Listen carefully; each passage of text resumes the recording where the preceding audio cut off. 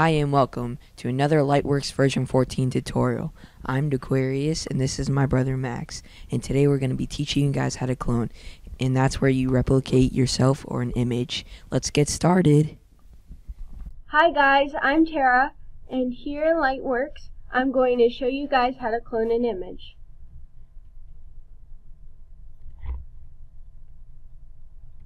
So we're here in Edit, and you can see that I've already imported the video, and I'm going to double click on it, and the screen is going to pop up.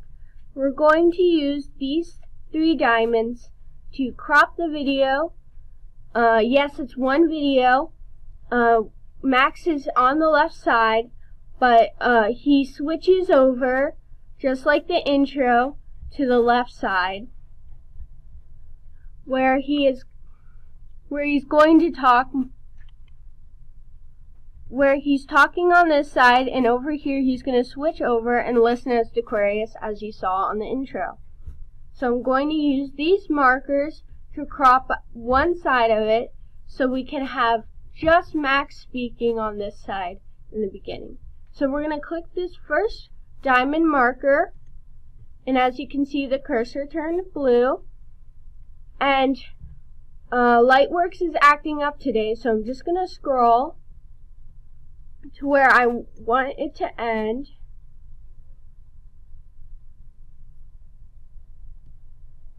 Back here.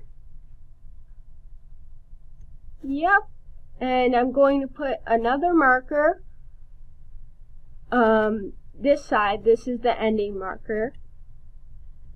And as you can see, it just has this side of the video in. So I'm going to use this. And so to finally drag it onto the timeline, we're going to use this button, which is going to insert it into the timeline here. Just the cropped part. Just the part between the 2 blue diamonds that we want. So here it is. And it is on here, and over here it should pop up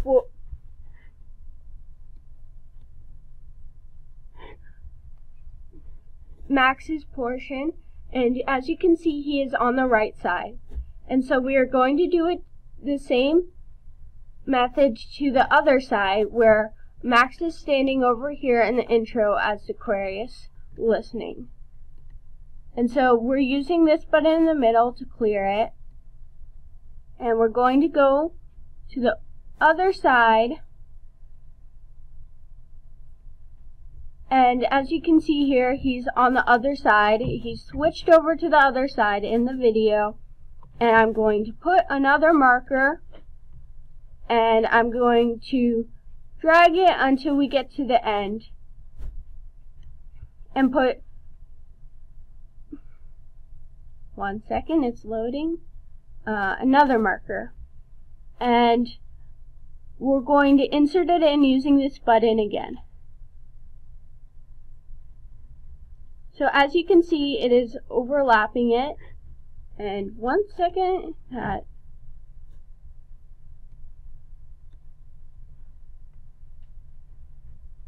and I've sectioned these 2 portions off so they're not touching each other, so you can get a good picture.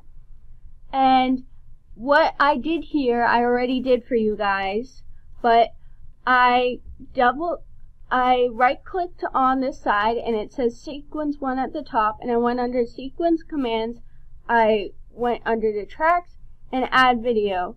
This should add Video 2, which will allow you guys to line up the video so it's under each other. So I'm going to just line this one up here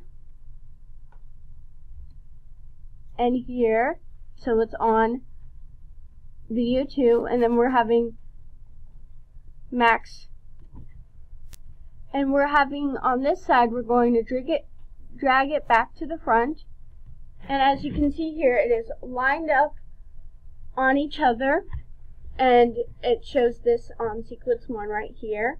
And now we're going to mash the two videos together. So we're going under the video effects,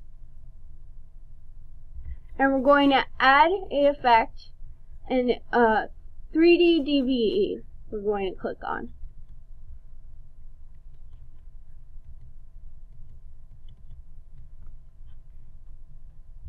And here we are.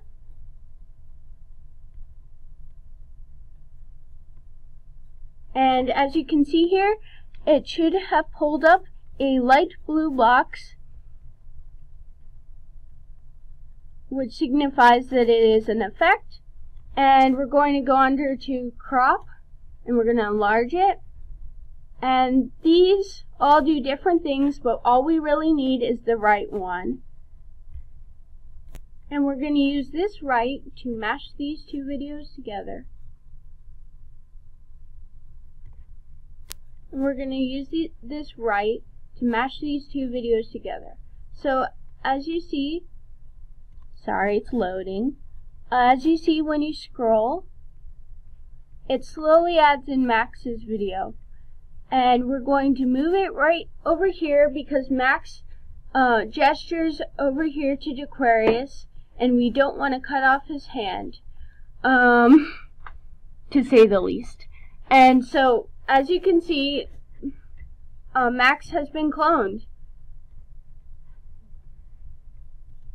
So we're going back into edit. Well, thank you guys for watching, and have fun cloning. Bye!